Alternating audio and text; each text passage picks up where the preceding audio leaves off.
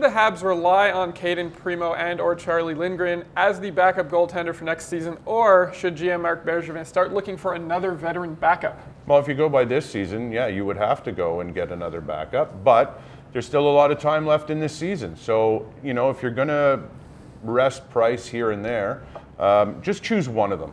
Don't go Lindgren and then go Primo. Just pick one and let them get that experience of either just sitting on the bench and listening to, you know, everything, practicing with the NHL coaches, being right beside Carey Price. And then maybe when you get to training camp next year, look, I think Primo is moved up a little bit on the chart, and I think he's now ahead of Lindgren, and Kincaid to me is gone. Like I don't even think you're going to see him in a Canadian. He might not even finish the season in Laval. Still alive, right? He is alive. That's what we went over that last I think he's on a milk carton right now, okay. Or his game is anyway. Okay. So yes, do they need a backup goalie? I've been saying it all season long. That is their Achilles heel this year.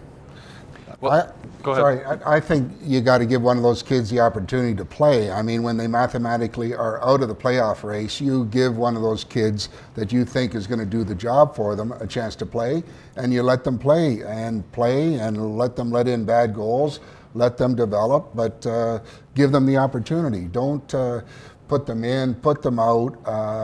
It's a tough enough position to play. They need to make sure they handle these type of kids the right way, and I really believe that the only way to get better, again, play them, let them, you know, make or break their career, so to speak, and see what they can do. And till the end of the year, then you can do the math to see if it makes sense to you know, to bring them back in on a backup basis, or you go and find another in the league as to serve the purpose of the backup goalie. With Primo, I'm not sure if he's at the stage of his development yet where they want him sitting on the bench 60-odd games a year watching Carey Price. I think they'd probably want him maybe back in Laval for another season. But Charlie Lindgren, now the game in New Jersey is an example. You want your backup goalie to give you a chance to win.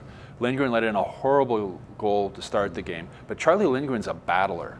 And he battled and he fought in that game, and his teammates see that. And he battles and he fights in practice. He works hard. And that's part of being a backup goalie, is also being good in practice, making sure that, you know, you're playing, giving these guys a challenge when they're shooting on you during the practice. So I don't think Charlie Lindgren will ever be a #1 goalie in the NHL, but I think he's proven that he can be a backup. He's mentally strong. He's a really bright kid. When you talk to him, he's a really, really smart kid. And I think he maybe himself is realizing that. And being a backup goalie isn't easy. You got to be mentally strong because you're only playing once or twice a month, and you got to be able to forget the bad goals or the bad games, and I think he's able to do that. And I think he showed that in New Jersey. With that first goal, would have rattled a lot of guys, but he just battled, and in the shootout, he was really good. I think his teammates really like him, and I think he has proven to me that he can be a backup in the NHL. Okay.